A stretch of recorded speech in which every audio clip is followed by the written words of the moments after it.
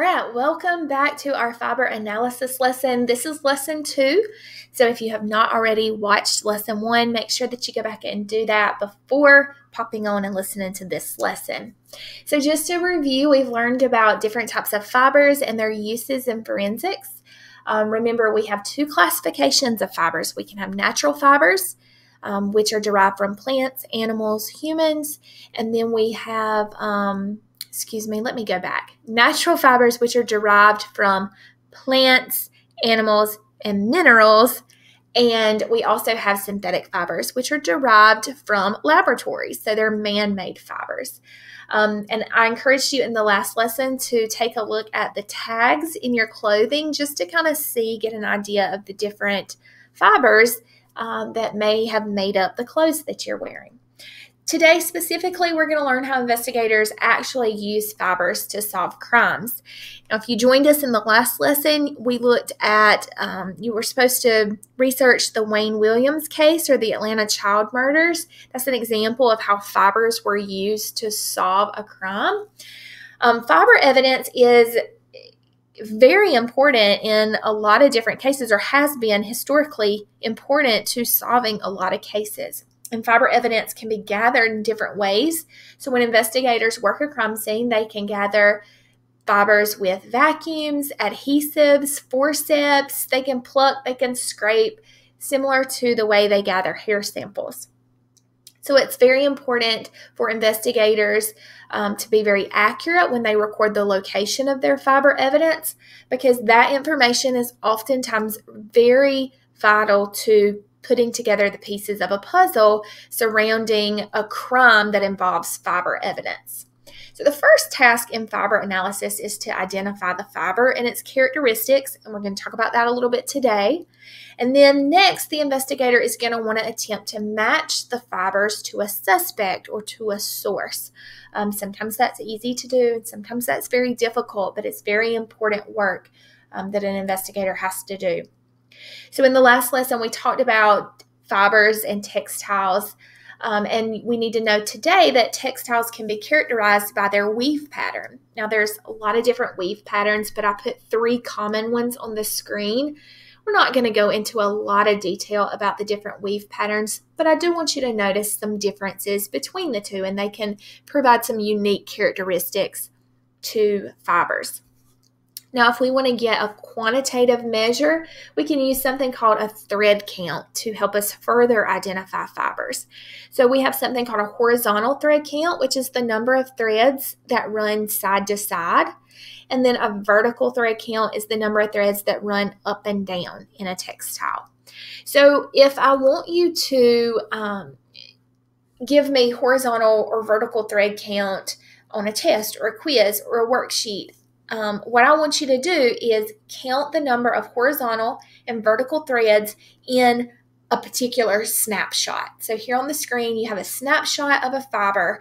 I want you to count the horizontal, which are side-to-side threads, and the vertical thread counts, which are the ones that run up and down.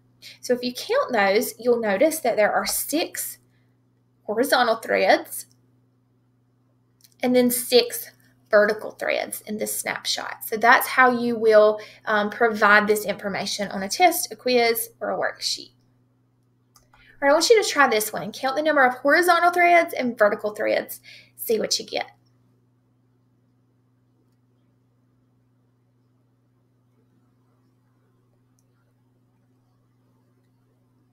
All right, if you got 8 for the horizontal thread count and 8 for the vertical thread count, you were correct. And I also want to point out those numbers are not always the same. Just so happens on these 2 examples, they were. All right, so let's talk about when investigators find a fiber at a crime scene. What happens next? Well, they're going to sample and test to try to figure out some specific characteristics, and then hopefully they can get some leads and get other fiber evidence that they can then compare to their crime scene evidence. So if there isn't sufficient amounts of fibers, So if there's only like 1 or 2 fibers found at a crime scene, investigators are going to try to keep intact those fibers. They don't want to damage or compromise them in any way. So they're going to use some different techniques or methods to analyze those fibers without damaging them. The first one is polarized microscopy. And with this technique, basically investigators used an optical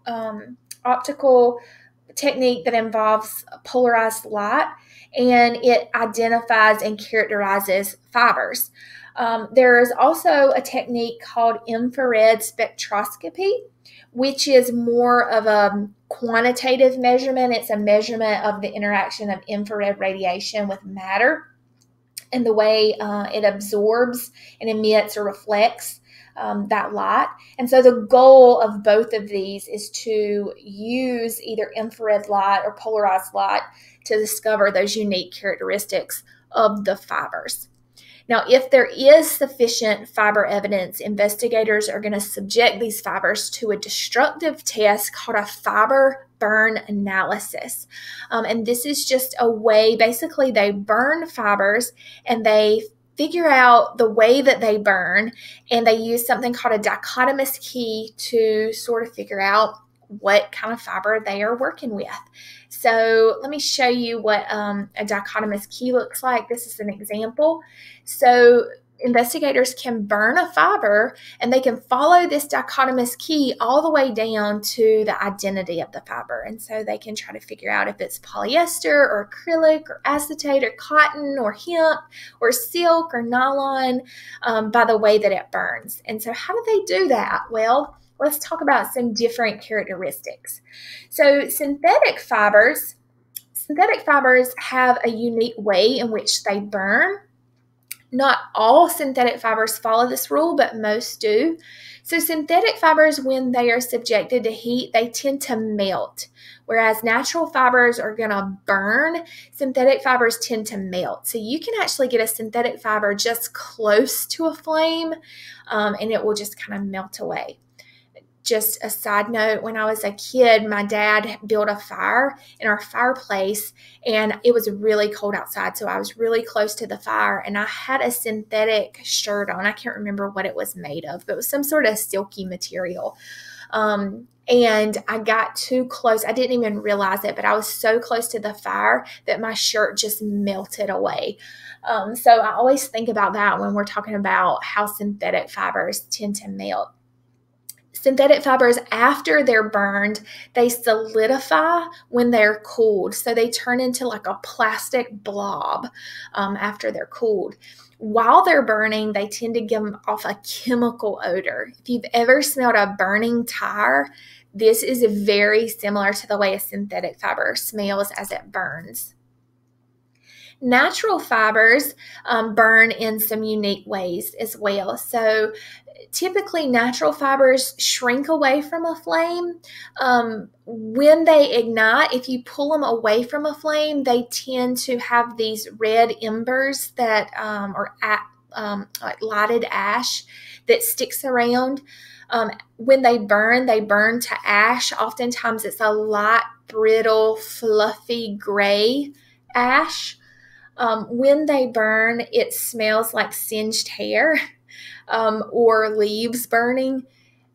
So there's different characteristics, and investigators get really good at noting these characteristics. And then again, they use something like a dichotomous key, like you see on the screen, to identify the source from which that fiber was derived.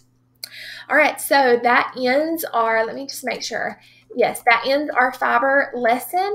And if you are in my class, we're going to do a fiber burn lab. If you're not, your teacher will tell you what you're going to do next.